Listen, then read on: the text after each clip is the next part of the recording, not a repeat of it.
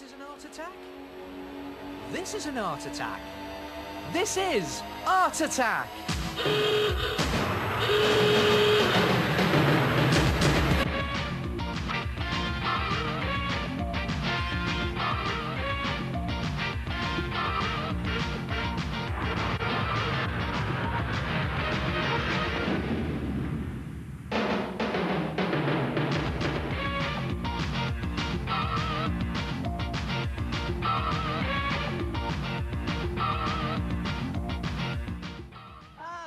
Hello there. Now then, have you got loads of pens and pencils and bits and pieces lying all over your shelves or your desk? You know what you need? A rubbish cupboard. Here's the rubbish. And here is the cupboard. Come and have a look at this. Take a cardboard box as big as you can find and pull the top flap up on one side like that and the bottom flap out like that. Cut the whole of this side out and you'll have something that looks like that. Now, you could use that to make a little cupboard, but let's not mess around here. Let's go for the big one. Take the rest of the cardboard box and open it out flat like this. Now, this part will be the cupboard, and these two flaps will be your cupboard doors. Now, to fill the cupboard, just take some assorted boxes and cartons that you're going to throw out in the rubbish and just lay them into position on your cupboard. First of all, onto what will be the bottom shelf, like that. And it's a good idea to use different types of cartons and boxes, different sizes, because you're going to be putting different things into your rubbish cupboard. And then do the top shelf, just putting them into position where you think the top shelf is going to be. And you notice here, I've just neatly trimmed the edges of the boxes, like that, so I can get things into them without hurting my fingers. And don't forget, if you're going to use plastic bottles, wash them out, otherwise they'll really pong. Now, when you've got your top shelf into position and you're happy with it, just draw a line underneath the boxes, like that, just to show you the position of your top shelf. And then move your boxes off your cupboard, top and bottom, and then put the rest of the detail of your cupboard in. So, OK, I'll complete that shelf. That's the top shelf. Now the bottom shelf will be down here.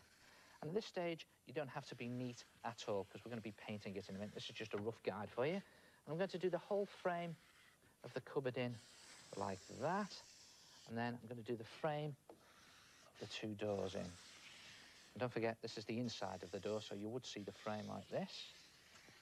There, like that, and one on the other side. And you can put in other little bits of detail later on, like hinges and the locks. And then here's just a rough guide. Now, listen, this is very important. This area here and this area needs to be painted black or a very dark colour, because this is the back of the cupboard, and you want to make it look as if your cupboard has got depth. Now, to paint your cupboard using poster paint or acrylic paint, I've got some acrylic paint here, and you can paint your cupboard any colour you like. I'm going to paint it brown, because after all, it is a cupboard, and I'm going to give it a wood finish or a wood colour, or should I say antique pine finish, as they say in the shops. There it is, just sloshing it on. You can do it a little bit more neatly than I am.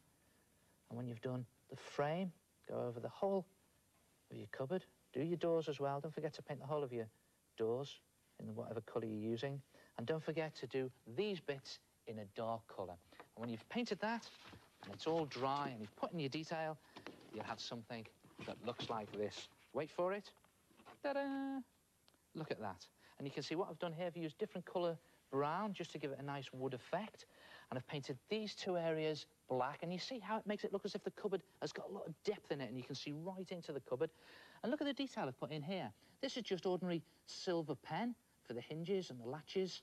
And I've even gone around all the detail with black permanent marker. And this is a good effect. You've seen me do this many times before. Watch this. Just some wispy lines from the brown paint and permanent marker, wispy lines and curls, and you get this sort of great wood grain effect, like that.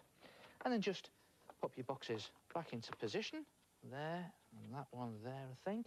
And again, you can just organise these as you go and get them into the position that you want them in. I'm going to put my bottle up there, just about fit into my cupboard. Look at that. And put that there like that, and that on there. And then you can, if you want, put some more boxes on top of these boxes.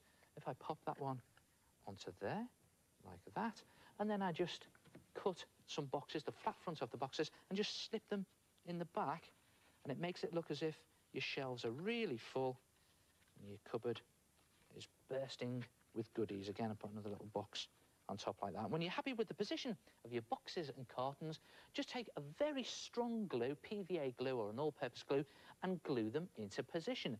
And then you can, if you want, paint on a layer of PVA glue, and it'll look terrible when you've first done it, but then it'll dry, see-through, and it makes all the boxes nice and rigid. And then you can use it for storing anything you want. What about your paintbrushes?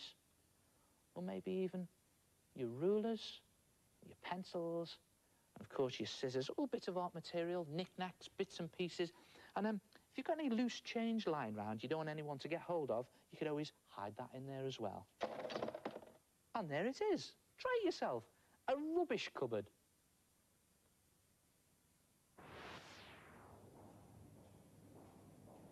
Hello, it's me again, the head.